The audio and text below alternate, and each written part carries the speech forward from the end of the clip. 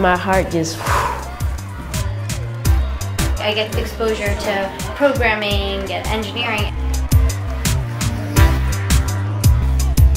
They have to know how to do STEM. The set of skills that are going to make them more successful. Make it a technology-first city. We want to help you guys out. Let's do this. We need to find a way to make it available for all students.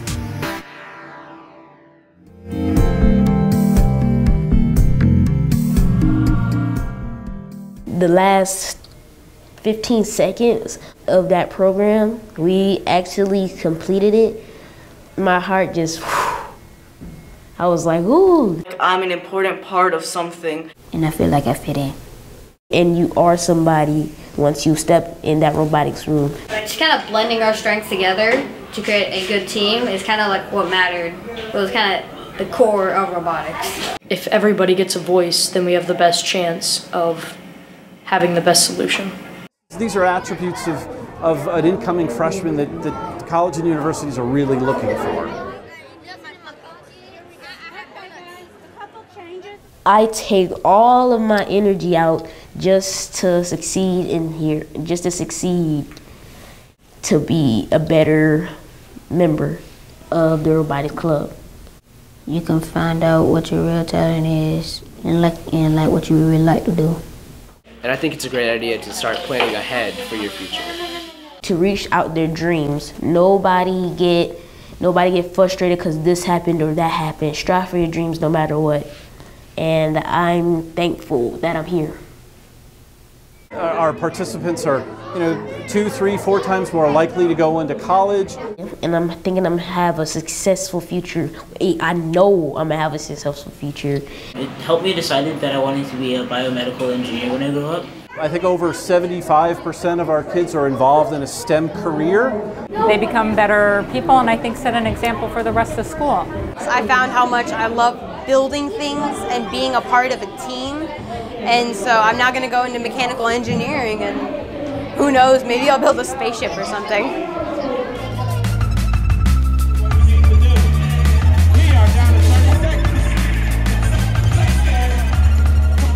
So I was really worried when our robot completely stopped functioning in our competition. It worked really well and then it just flops. I was mad at first. Everyone was really under pressure. Take a deep breath. I think first it's taught me how to deal with that pressure. We kind of came together, shared our ideas, tried out each one. Eventually the robot came to work.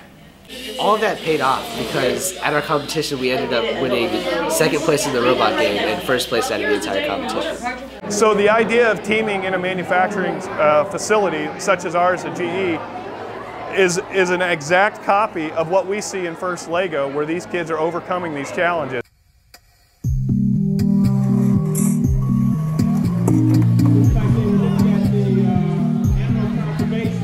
Compared to before when I wasn't in robotics, my grades have actually increased. They went up. Improved up a little. I boosted up. Because I know exactly what I'm doing in class. If we were able to incorporate it in the classrooms, you would watch science grades rise. You would watch math rise. You would watch language arts rise because they need all of these things to function with the skills that they're learning. They know that in order to do this, they have to know how to do STEM. That was kind of like a great helper.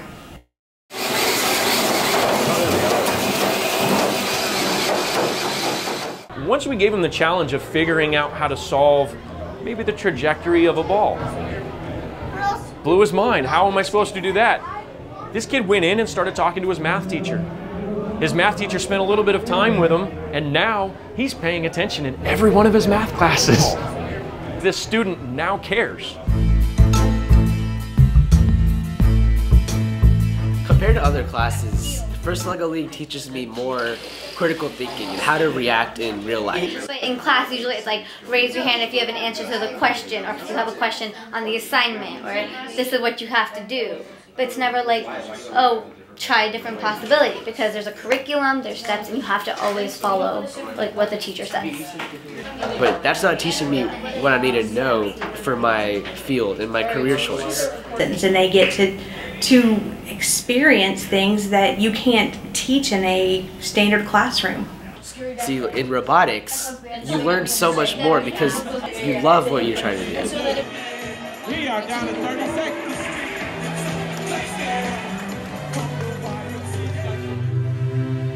One of our core values was that they knew that our coaches didn't have all the answers, but that we learned together. And so we did. We learned the programming, we learned the robot all together.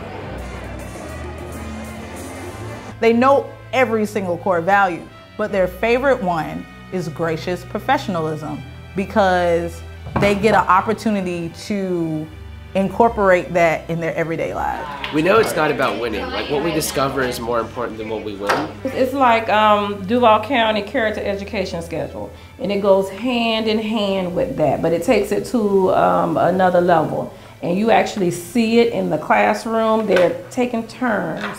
They're working together as a team. They're listening to each other. But it wasn't until robotics showed me that I could be a leader, I can know what I'm doing and lead people confidently, did I actually realize that this is something that I can do every day of my life and be perfectly happy.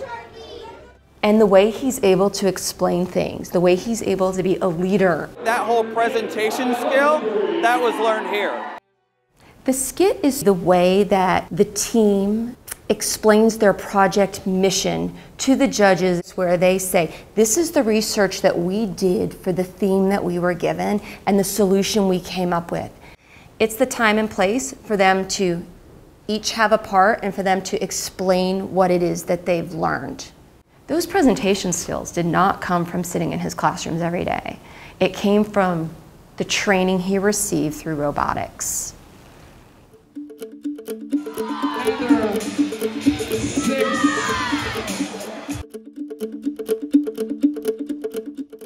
We had mentors to come in and help us, so we could have been blank slate, know nothing, and they helped us progress.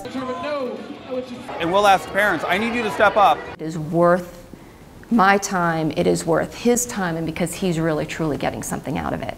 That's what makes your program successful. More community support and actually letting our children see those people who are in the positions that we're talking to them about. That's worth $1 million. The kids came to us asking for our help with their mobile app project. They were really trying to help us and be our mentors, not just some people who are trying to blow us off. The kids came with detailed and well thought out ideas.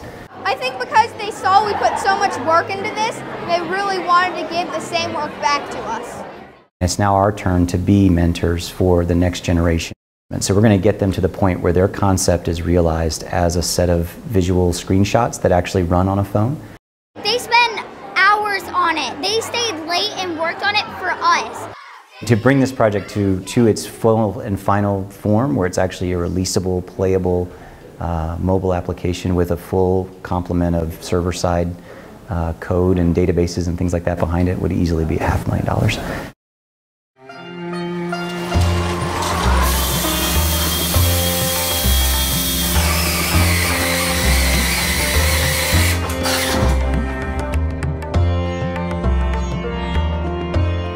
We all sat down one day and started talking, and we said, you know, we want to be a part of this. We want to help you guys out. Let's do this. So we teamed up with Renaissance Jackson and said, we're going to be a sponsor.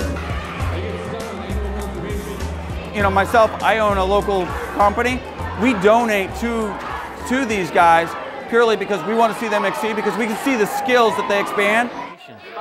Half these kids are going to go home, and tonight they'll be dreaming about robots.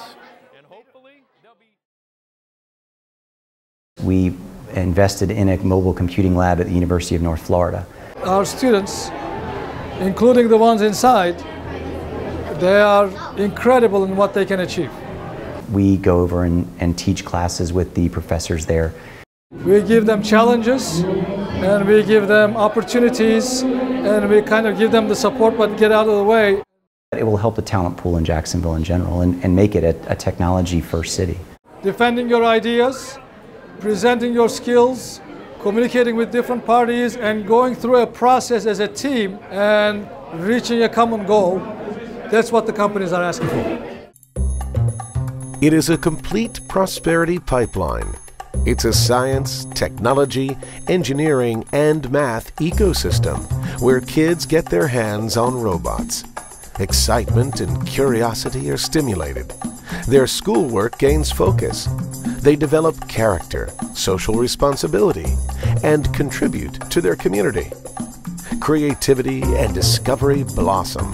Skills and leaders in startups flourish. Jobs and careers build into the next generation workforce, bringing progress, corporate growth, and prosperity to the entire community.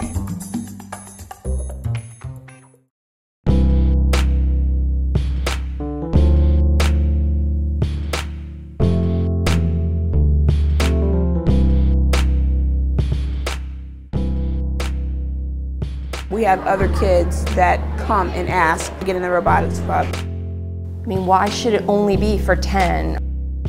I don't know a single child who wouldn't benefit. Technology is not scary. It's actually really fun and really simple. I don't ever want there to be a student who gets all the way out of school and says nobody cared about me. There's nobody on a first leg of league team that can ever feel that no one cared about them.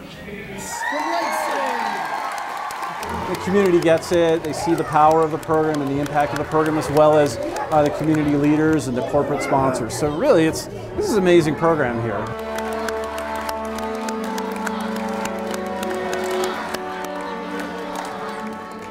We should stop saying robotics. We need a new label that illuminates the way these programs unlock potential. All I had to see was how the children reacted at the first competition. Actively involved in their own learning process. To know this is something that as long as I'm in this position is here to stay. We hold the key to unlock potential. We choose to use it. Everybody should have it. You stick with it, keep up at it, keep doing it, and if you stick to it, you can do it. I think that's the most important lesson that they can get out of a program like this. So I commend the Duval County Public School System for doing this. What we can bring to light here is showing what the entire area of Northeast Florida is doing together with Renaissance Jacks and holding that up as an example that we'd love to see more of happen. Can we do that? 10,000 robot students?